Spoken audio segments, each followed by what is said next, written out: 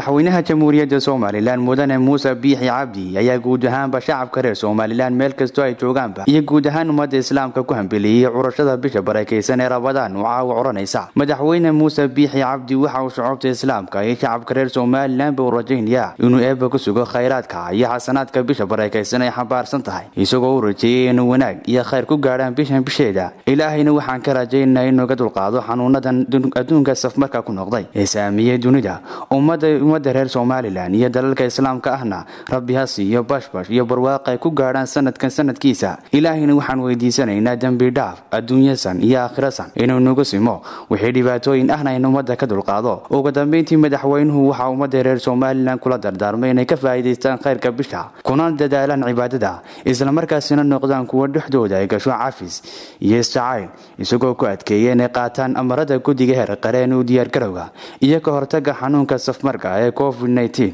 iyo talooyinka caafimaadka waxaanu madaxweynuhu rabbi ugu rajaynayaa shacabka jamhuuriyadda Somaliland inay bisheeda ku gaaraan bashbash iyo barwaaqo Allah mahad waxa saxaafadeedkani waxa ku saxeexnaa madaxweynuhu jaamac warsame afayeenka madaxtooyada Somaliland Xamsan Muuse Cabdi Xamsa Dalha telefishinka caalamiga ee Star TV